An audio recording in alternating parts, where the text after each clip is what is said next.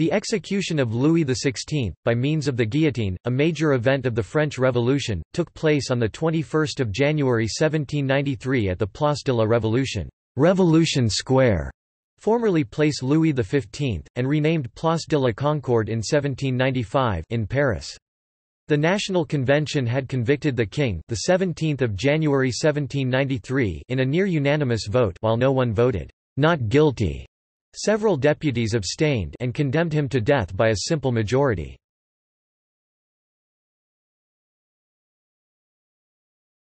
Topic: Journey from the Temple prison to the Place de la Révolution.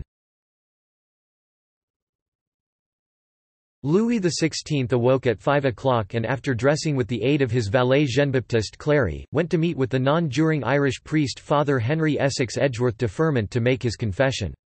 He heard his last Mass, served by Clary, and received communion. The Mass requisites were provided by special direction of the authorities. On Father Edgeworth's advice, Louis avoided a last farewell scene with his family. At 7 o'clock he confided his last wishes to the priest.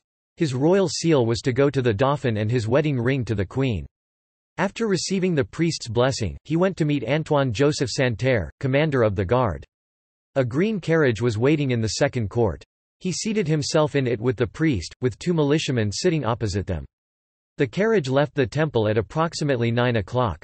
For more than an hour the carriage, preceded by drummers playing to drown out any support for the king and escorted by a cavalry troop with drawn sabres, made its way through Paris along a route lined with 80,000 men at arms and soldiers of the National Guard and sans-culottes. In the neighbourhood of the present Rue de Cléry, the Baron de Batz, a supporter of the royal family who had financed the flight to Varennes, had summoned 300 royalists to enable the king's escape. Louis was to be hidden in a house in the Rue de Cléry belonging to the Count of Marsin. The Baron leapt forward calling, "Follow me, my friends, let us save the king."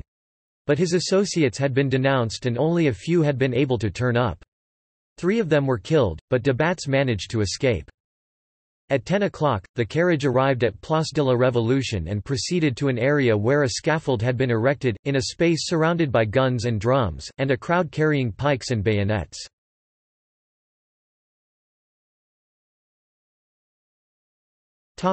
Execution.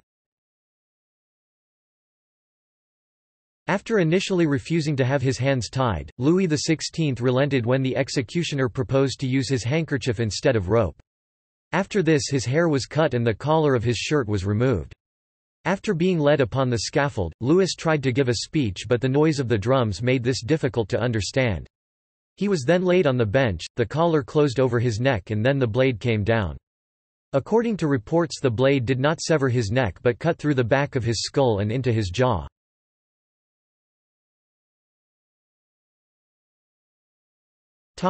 Witness quotes.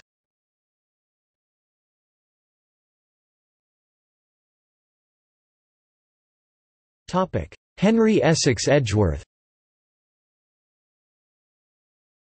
Edgeworth, Louis's Irish confessor, wrote in his memoirs, "The path leading to the scaffold was extremely rough and difficult to pass, the king was obliged to lean on my arm, and from the slowness with which he proceeded, I feared for a moment that his courage might fail, but what was my astonishment, when arrived at the last step, I felt that he suddenly let go my arm, and I saw him cross with a firm foot the breadth of the whole scaffold. Silence, by his look alone, 15 or 20 drums that were placed opposite to me, and in a voice so loud, that it must have been heard at the Pont Tournant, I heard him pronounce distinctly these memorable words, I die innocent of all the crimes laid to my charge, I pardon those who have occasioned my death, and I pray to God that the blood you are going to shed may never be visited on France."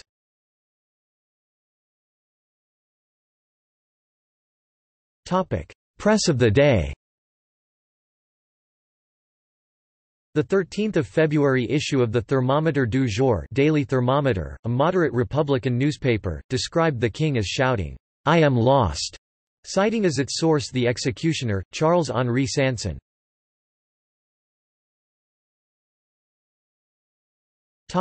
Charles-Henri Sanson. Charles-Henri Sanson responded to the story by offering his own version of events in a letter dated 20 February 1793.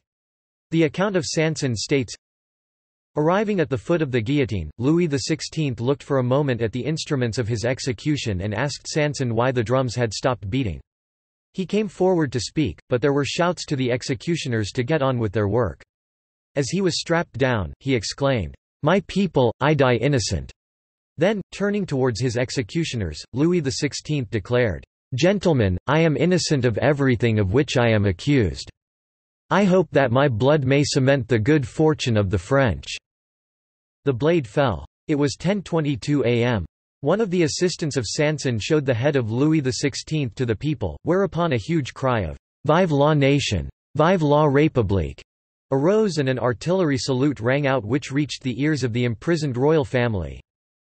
In his letter, published along with its French mistakes in the Thermometer of Thursday 21 February 1793, Sanson emphasizes that the king bore all this with a composure and a firmness which has surprised us all. I remain strongly convinced that he derived this firmness from the principles of the religion by which he seemed penetrated and persuaded as no other man.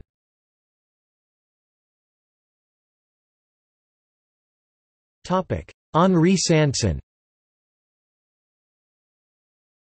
In his Causeries, Alexandre Dumas refers to a meeting circa 1830 with Henri Sanson, eldest son of Charles-Henri Sanson, who had also been present at the execution. Henri Sanson was family-appointed executioner of Paris from April 1793, and would later execute Marie Antoinette.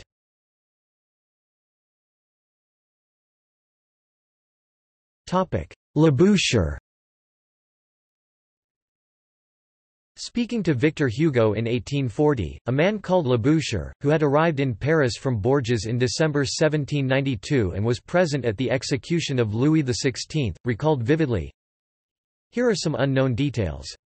The executioners numbered 4, 2 only performed the execution, the third stayed at the foot of the ladder, and the fourth was on the wagon which was to convey the king's body to the Madeleine cemetery and which was waiting a few feet from the scaffold.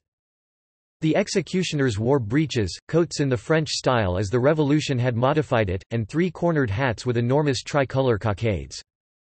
They executed the king with their hats on, and it was without taking his hat off that Samson, seizing by the hair the severed head of Louis XVI, showed it to the people, and for a few moments let the blood from it trickle upon the scaffold."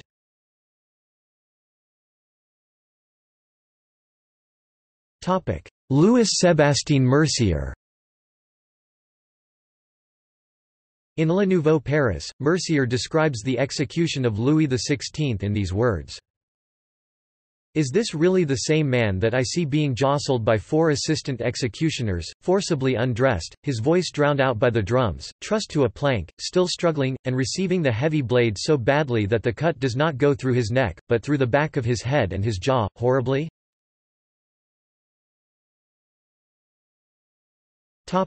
Jacques de Molay.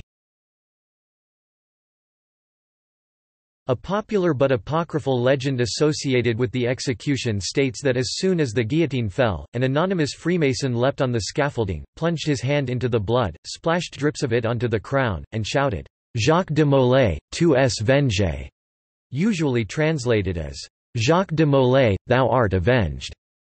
De Molay died 1314, the last Grand Master of the Knights Templar, had reportedly cursed Louis's ancestor Philip the Fair, after the latter had sentenced him to burn at the stake based on false confessions.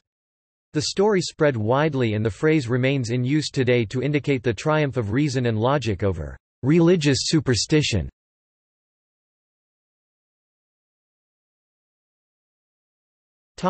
Burial in the cemetery of the Madeleine.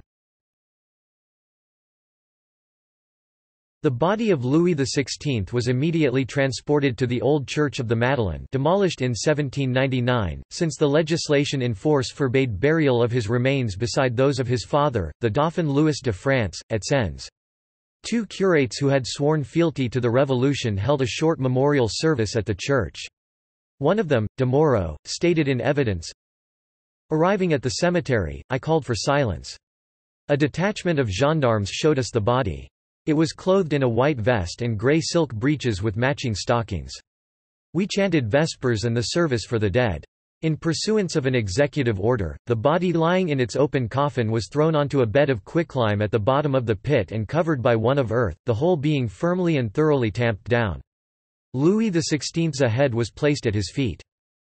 On 21 January 1815 Louis XVI and his wife's remains were reburied in the Basilica of Saint-Denis, where in 1816 his brother, King Louis XVIII, had a funerary monument erected by Edme Gall.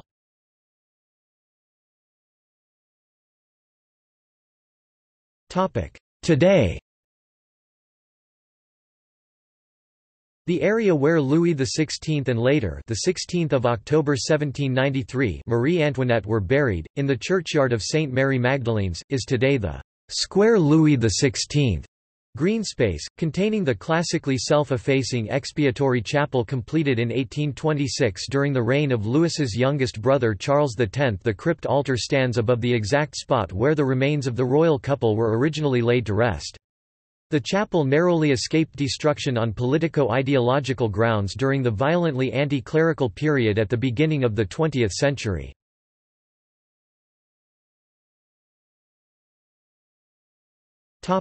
Bibliography. Necker, Anne-Louise Germain, Considerations on the Principal Events of the French Revolution 1818. Hugo, Victor, The Memoirs of Victor Hugo 1899. Thompson, J. M., English Witnesses of the French Revolution 1938. Paul and Pierrette Giraud de Corsac have written a number of works on Louis XVI, including Louis XVI, Roy Martyr 1982, Taki Louis XVI, Un visage retrouvé 1990, OEIL.